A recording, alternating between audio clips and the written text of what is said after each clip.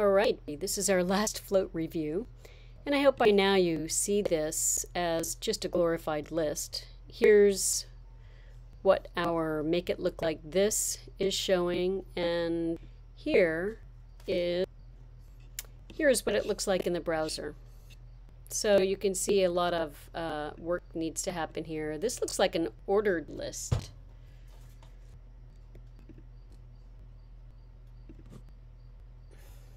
So this looks like, look at this, it's a very long tag tree. So just something that's kind of fun to look at in the inspector is that when you have a long list like this and maybe you get lost, you can't see the whole tag tree, it is right down here at the bottom. So if I'm hovering over an A tag, let's see. Oh my goodness. Whoa. Here it is. Hovering over an A tag, I can see down below, down here, this is the tag tree for that, for that A tag. Let me make this a little, get it off my dock. There we go. You can see the tag tree. It's got, it's in an OL that has a class of mod and a class of clearfix. And that is in a div that has a class of section and first. I guess these two lists are first and second. So it's just handy to know that there is a tag tree down there. Maybe I will do like the last project. I'll do the top list with floats and the bottom list with the display inline, like the last lab. So let's take a peek at the CSS. Here's what we have here. I think both of those lists are in the gallery class. There's gallery OL and gallery LI and gallery fig caption. Let's just look. Here's my first list, and it is in section first, main title. Where's the gallery class? Oh yeah, here it is. Div class equals gallery section. And then is this other list?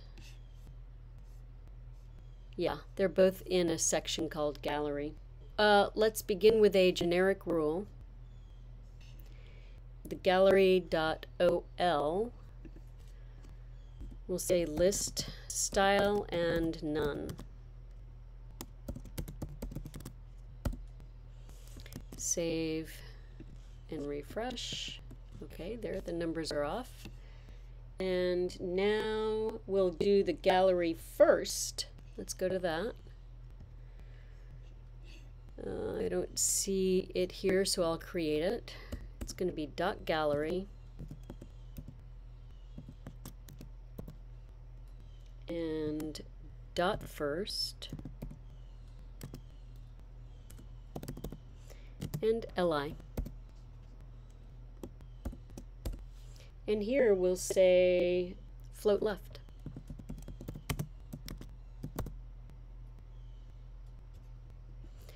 Let's get the punctuation in here. Save. So this is a multi-part contextual selector. You can see the .gallery and then a space and then the .first and then a space and then an li. That's going to be in the top list. There's the first, there's the gallery, class equals .gallery, and then we have class equals .first, and then we have our LIs that I'm styling these links. So let's refresh, and there they all are side by side. Whoops, look at that. I know I need to add the clearfix. Where did I last use it? Horizontal menu, I think. Ooh. Yep, there it is. I don't like using this clearfix. I don't know why I feel that way, but oh, that's the horizontal menu. I was going to say, oh my gosh, it's already there. Here we are. I'll put it up here at the top, underneath the body.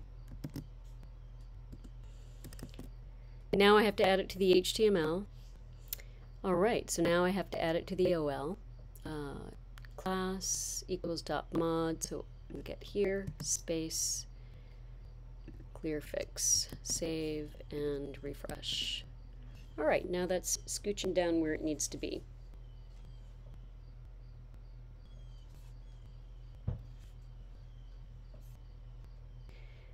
All right, let's clean up the second list with the display inline feature. That's the quick way. Let's inspect. So I'll be styling some LI tags that are in a div with a class of last. Let's look at the CSS and get to work.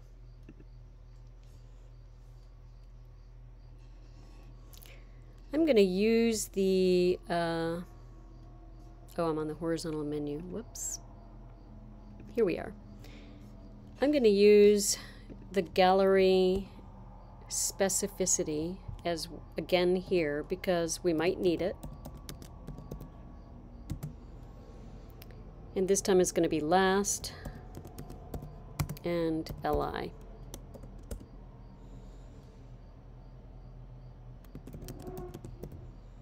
Display inline block.